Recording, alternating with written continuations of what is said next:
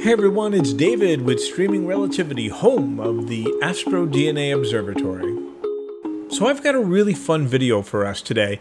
I just completed processing data from my second full session with the Stellarvue SVX090T, and I captured this data all broadband, 4 hours worth of broadband data, just a few nights ago on the evening of May 31st into June 1st, 2024. And in my last video, I did a combination of some open clusters and some nebula, all in the same region, but I used narrowband. This time, I targeted open clusters, and I used just broadband. And I have to tell you, if you're not currently imaging star fields and open clusters and globular clusters, you're really missing out. And you know, it's not just about nebula and galaxies. You know, I know a lot of us love those, so why I love those objects too, but I love equally the star fields. And when you think about it, our galaxy, the number of stars and star groupings in our galaxy far outnumbers all the other DSO types combined. So, and frankly, these targets make for some really awesome images. And not just that, these are targets that, should you choose to observe and not image, you can actually you know, most of these targets you can see in your telescope, and you can actually observe them. And I think that's a pretty cool thing to note. So with that, in today's video, I'm going to cover a grab I made in Cassiopeia, and it's, let's call it a cluster of clusters. And that's going to include M103, which is Messier's last, his final cataloged object, and it also goes by NGC 581. But then we've got several other cool clusters, like the Yin-Yang cluster, which is NGC 659. We have Caldwell 10, or NGC 63, which is nicknamed the Lawnmower cluster. I kid you not. And then NGC 654, which is the Fuzzy Butterfly open cluster. And finally, last but not least, we have Trumpler 1. No, that's not a political statement. Actually, it's a real open cluster in the constellation of Cassiopeia, and it's part of this frame. So we're going to take a look at it. And so we have a lot to do today. And I'm going to do a twist on my normal presentation. Normally, I would just jump into my session notes and, you know, go over the details that, you know, that of the session so that everybody's up to speed. But I thought it'd be much cooler this time if I actually gave you a time lapse and cover those details of the entire time lapse, a 2-minute time lapse of the entire 4 hours of this session. And so we're going to do that first, and then afterwards we'll take a look at the final image as it was processed. I'll highlight the workflow that I used to get the result that I present. And then naturally we'll take a deep dive into the astronomy behind this image, and I think it's a gorgeous capture with the Stellarvue SVX090T. I'm very pleased with the telescope for those who are interested, and I hope you guys enjoy this video. So let's get right to it. Most of us realize that an astrophotograph is usually not a single exposure. Rather, astrophotographs are created from many sub-exposures that we later stack together to produce a final image. Now, the collection of sub-exposures we call a data set, and the act of collecting the data is what we call a session. So this astrophotograph was created from a data set of 480 sub-exposures, and I captured these sub-exposures with my Stellarvue SVX090T telescope and an ASI2600mm Pro camera. Now that camera is a monochrome camera, so to get color I needed to also use filters. I used the ZWO broadband filters in this case, which is luminance, red, green, and blue. So this session lasted 4 hours because each exposure was 30 seconds long. And I've condensed that down into a 2-minute time lapse. And I did that because I think it gives you a greater appreciation for what goes into making a single astrophotograph. So I started my session using an IR-UV cut filter, and this filter limits the photons striking the sensor to the visible light spectrum, and that means it's blocking infrared and ultraviolet data. And it's actually the broadest filter used in the session, and we call this data our luminance data. Now I love that you can see these satellites streaking through the frame, but it is a bit alarming, to see how much traffic we have up there. This is a random 2.5 by 1.7 degree field of view of sky, and we're getting streaks every few seconds. And that means that in real time, that's every few minutes, we have a satellite passing through this view.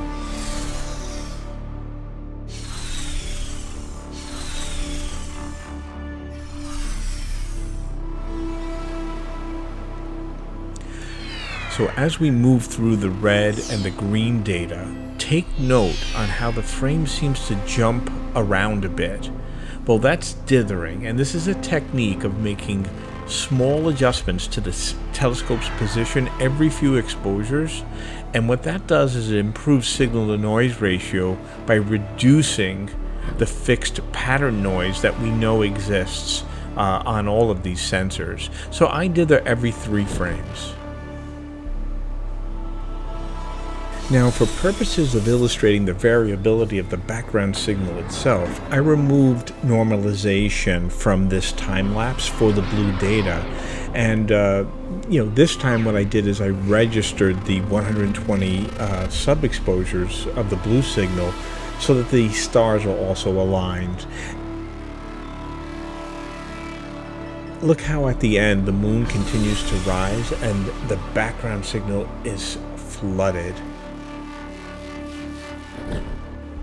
Hey, but no worries, because that's why we have software and mathematics and statistics. We can stack these images to create, these masters. And here we have the IR, or the luminance stack.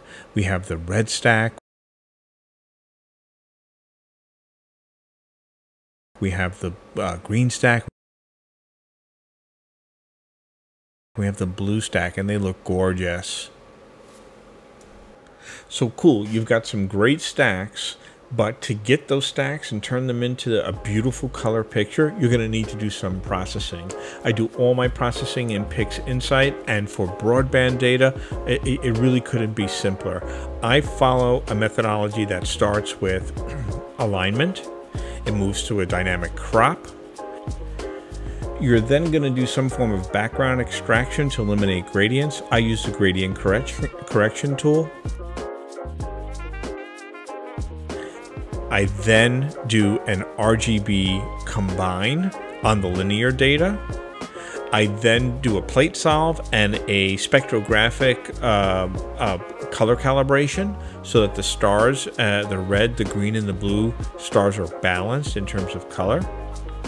I then apply a screen transfer function stretch, which I then pull into the histogram levels tool, and I apply it to create a nonlinear data image. So now I have a stretched color image. That stretched color image, I will apply a little bit of noise reduction to it to take out the noise that's inherent in all these photographs. And then if I feel that there's a need to, I might take that into another product like GIMP. Some might use Photoshop, and I might adjust to some of the saturation and or final levels. And that's it.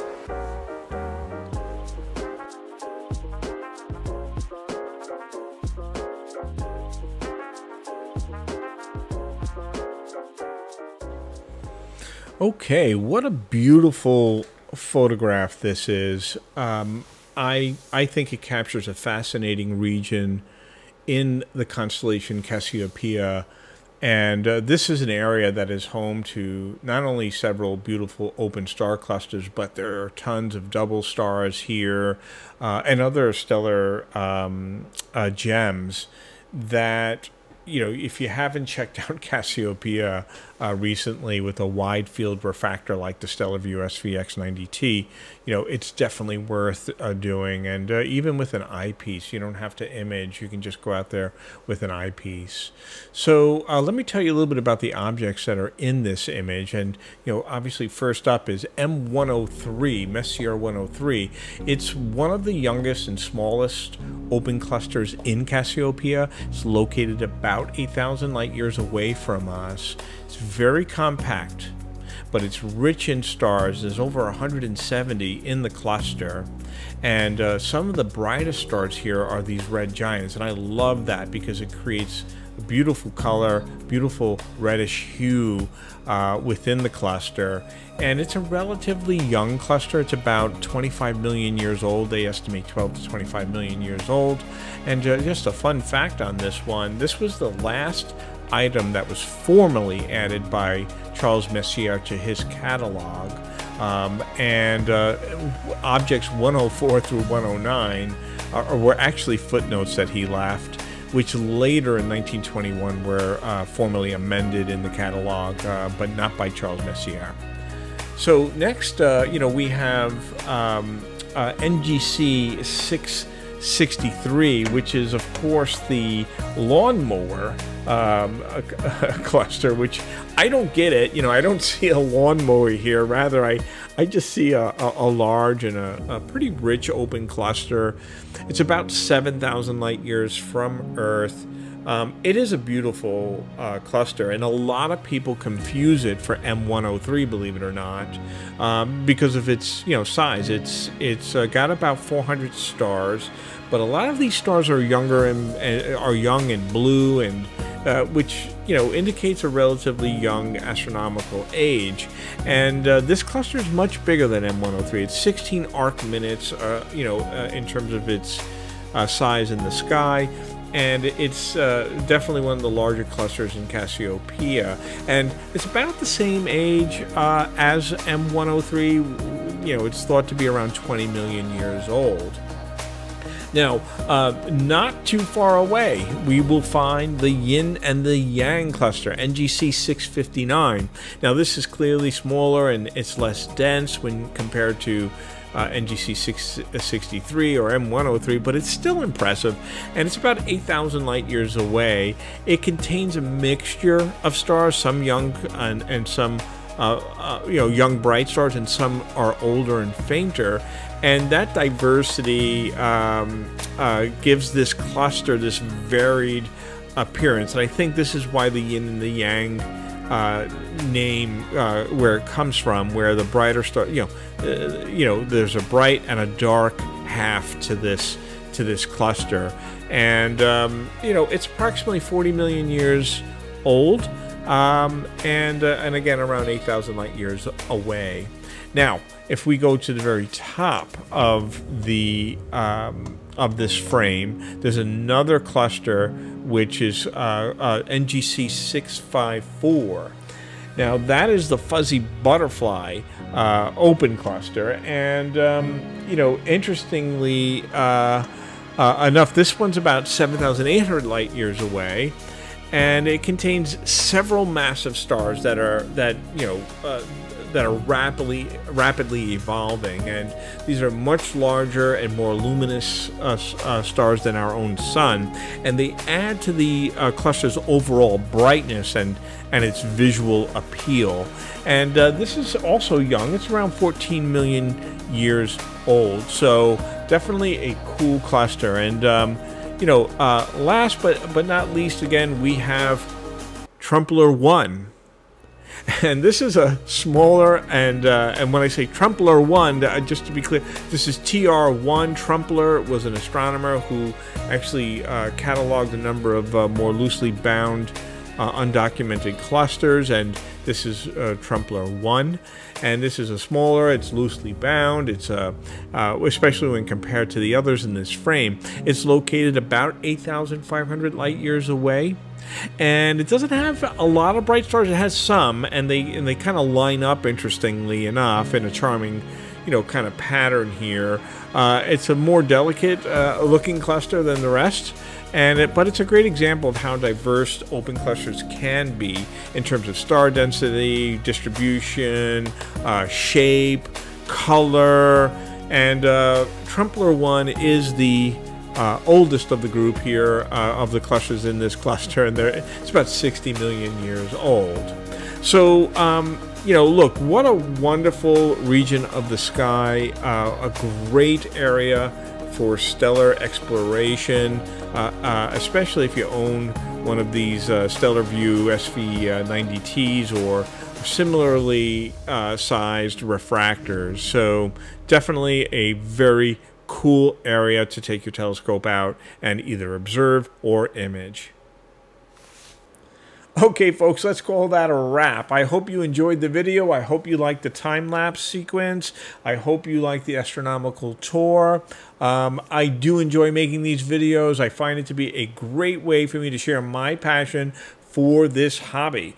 And if you are into astronomy and all things astrophotography, please do subscribe. It really does keep me motivated, keeps me creating new videos. And for all of you who are already subscribed, thank you so much. I really appreciate the likes and the comments, and please keep them coming. I'm more than happy to provide insight if it's going to be useful to folks. So thank you so much for all of the support. And with that, I will see everyone on the next video.